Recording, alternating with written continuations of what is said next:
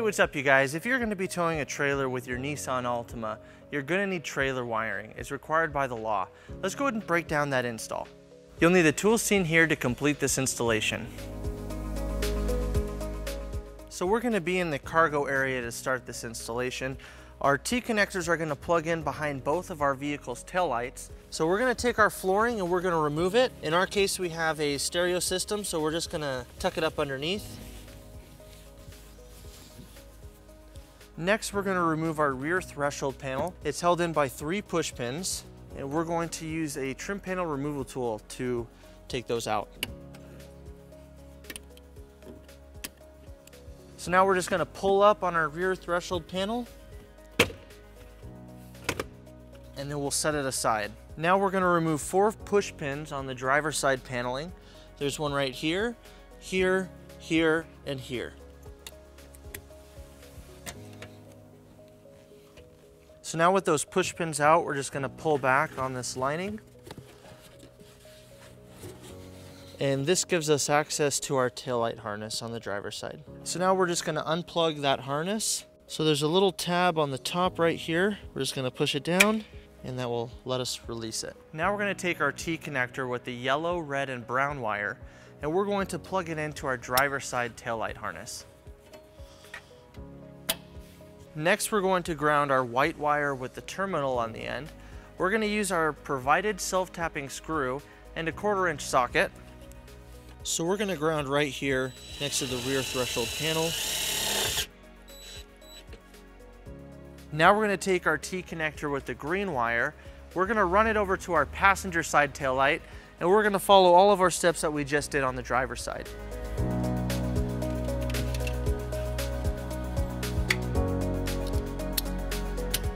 So there's a lot of extra green wire, so we're going to clean it up by zip tying it to our existing wiring that goes underneath our rear threshold panel.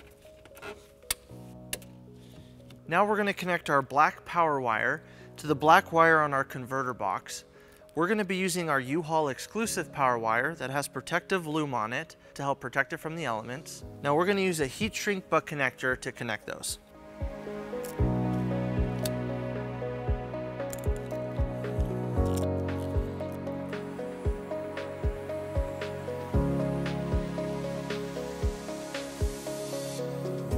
Now we're going to bring our black power wire underneath our vehicle. We're going to go through this vent on the driver's side. We're just going to push it down. So let's talk about your storage options for your 4-flat harness. You can either leave it in the trunk and pull it out of the cargo area when you need to use it, or you can bring it underneath your vehicle and have it right next to your hitch receiver. We'll go ahead and show you how you can do it that way. We're just going to go and push our 4-flat harness through our vent. All right, now that we're done in our cargo area, we're going to put it all back together.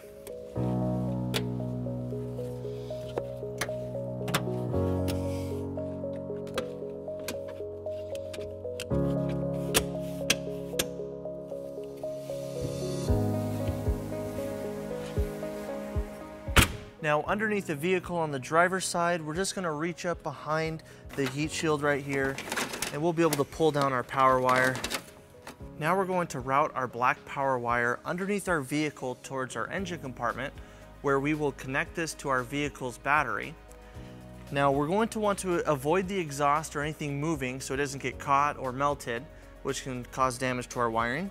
So we're going to go and follow our brake lines all the way down. So we're going to go to the back side of this heat shield, and then we're going to bring our wire above our exhaust.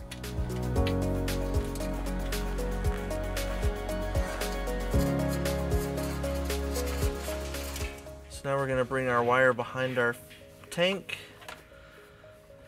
and we're going to loop it through our brake lines. And we're just going to follow it down, zip tying it all the way.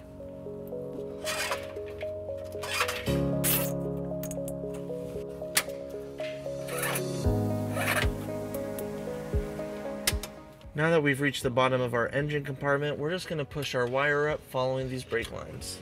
And in our engine compartment, our wiring is going to come up right behind our brake reservoir right here. Now we're going to connect our power wire to our fuse holder.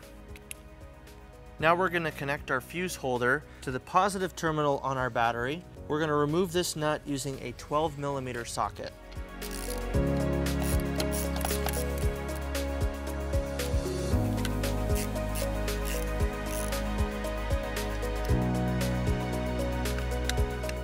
Now we're going to insert the provided 10-amp fuse into our fuse holder. Then we'll put our cap on. Now we have some extra wire, so we're just going to tuck it in behind the battery and then zip tie it to clean it up. Now we're going to secure our 4-flat harness. We're going to pull it out from behind that heat shield on the driver's side. And now we're going to route it over our bumper support towards our hitch receiver to keep it away from the exhaust. Now we're going to secure our 4-flat harness close to our hitch receiver. Now we're going to be using a 4-flat mounting bracket. We're just going to mount it right here underneath the bumper, and then using a 3/16 drill bit, we're going to drill our first hole. And we're going to pop our first screw into place, and then we'll secure our mounting bracket with the provided nut. All right, now we're going to make sure it's square, and then we'll repeat on the second hole. And then we'll tighten up our nuts using a 10mm socket. Now we'll attach our dust cover, and then we'll put our connector into the mounting bracket, and then we'll put our cap on. And with our wiring powered up and secured, you're ready to tow a trailer. So that wraps up our install and our video. Thank you for watching. If you have any questions about this product, or if you'd like to schedule an installation with a U-Haul Hitch professional, you can visit your closest U-Haul Hitch center, or you can visit us online at uhaulhitches.com. Thank you.